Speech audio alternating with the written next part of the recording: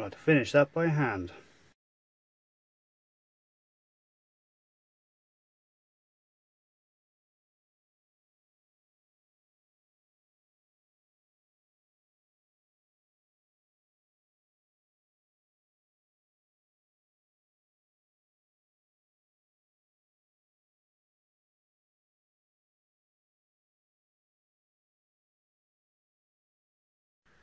So I need to take off a small amount from the side here in order to fit the slots in the face mill.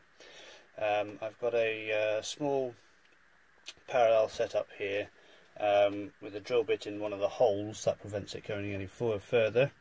So yes, that's my stop, and then I'm using that to square up the piece in the jaws here. It's ever so slightly smaller than that, but the jaws bite down onto both of them, so this is definitely held in place, and this one's not going anywhere either. First thing I'm going to do is make a pass, flip it round, make another pass, check to see if it fits, and if it doesn't I can make some small adjustments, and then we'll take a second pass. Unfortunately it looks like I'll be fine cutting because I can't get behind the end mill. So, but it is just a very small cut anyway. Oh, by the way, it's 14mm end mill, which brings me exactly to the depth I need as well. So, see how it goes. Only taking a small amount.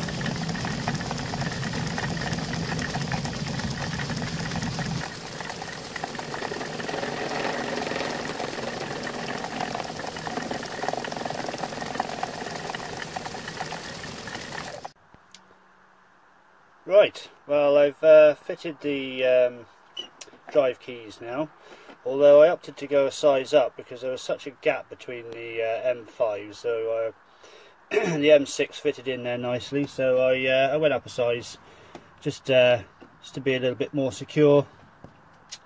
And now for a quick test fit.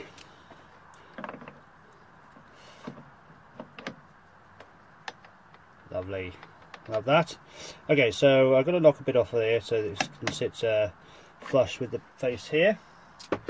And for that, I've got this little tool here, and I'm simply just going to feed this tool across the workpiece, both pieces.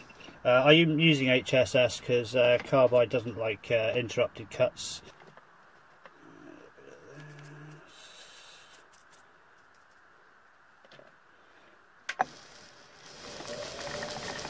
Take it relatively slow.